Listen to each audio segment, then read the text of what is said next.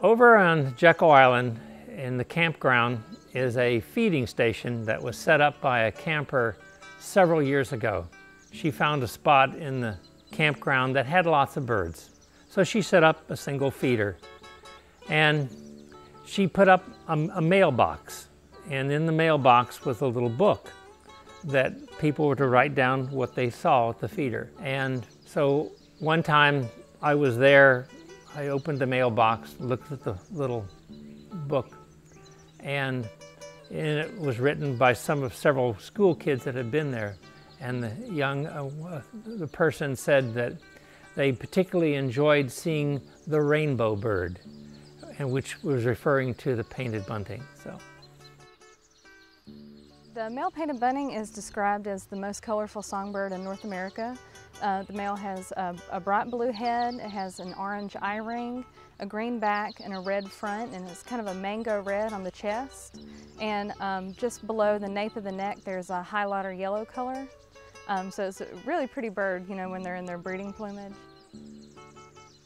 So in the U.S. We have different species of birds that have different patterns of residency. And some bird species, such as like cardinals and mockingbirds, are permanent residents. And then some species are called neotropical migrants. And the painted bunting is what's called a neotropical migrant. So they spend their non-breeding season, which is the fall and the winter, they spend that in Florida and in the Caribbean. And then they come up to northern Florida, Georgia coast, and South Carolina coast, North Carolina coast. And then sometimes you'll find them up the river, like the Altamaha River or the Savannah River, because Augusta has a breeding population, so up the Savannah River. So this is a good example of a painted bunting nest because it has 4 eggs in this clutch, and so this is typically what the painted bunting egg looks like. They're a little smaller than an inch long. They're typically this white color with tan or chestnut speckles all over the egg. They like to nest in shrubby habitat, typically near grassy areas or semi-open forest. Here on the East Coast they stay near the marshes. They'll also use old shrubby fields. They'll use backyards too. But typically you'll find them up and down the coast and on the edge of habitats between the maritime forest, which is coastal forest, and then they'll also stay close to the marsh. So they stay in the shrubby areas kind of between those two habitats. There's a survey that many states go through called the breeding bird survey. They go out and they record all the birds that are reproducing, breeding. They have different evidence whether they're carrying food or the building nests, whatever. Anyway, and they have recorded a decline of the painted bunting in our area. About 75% of them have been lost. Habitat loss is the #1 thing. If you looked at the range of the painted bunting in the east, it's along our coast.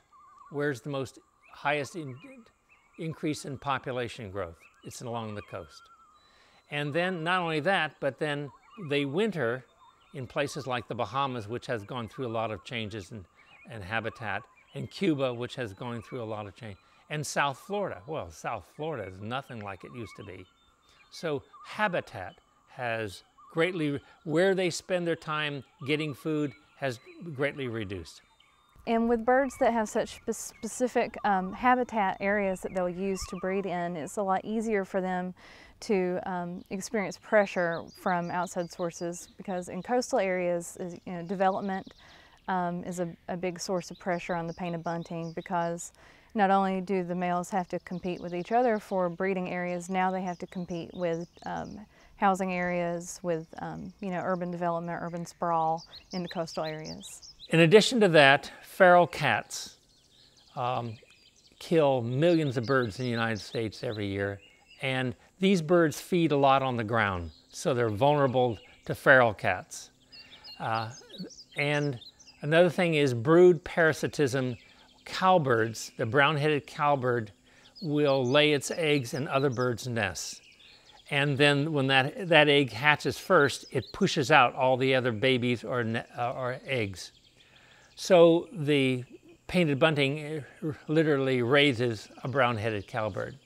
Especially in the 1800s, the painted bunting was a popular caged bird, and it's still caught and sold now as a caged bird, but it was especially popular during the 1800s. And John James Audubon actually made a note of this, that they were caught in large numbers in Louisiana and shipped to Europe, where they fetched 100 times the price there that they would here as caged birds. So there was a big pressure on them even back in the 1800s. Nowadays, they're still caught and sold as caged birds, but that's typically down in Mexico and in the Caribbean that they're caught and sold. I think that when any of our native organisms are threatened, it means that we're losing part of our habitat and our environment is changing drastically, and we need to pay attention to it. We may not be able to save all the species that are threatened and endangered, but we need to take note because there are things that we depend upon. These habitats are important to us for many different reasons.